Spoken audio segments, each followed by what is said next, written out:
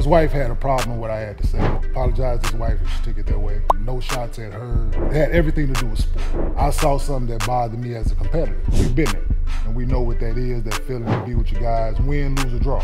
We in there with them. In the sports, when you're with your brothers every day, you're not thinking about your wife, family, brothers. That's not who the first person you're thinking about. So if that's the first person you're thinking about, that means he don't have a relationship with the players on that team.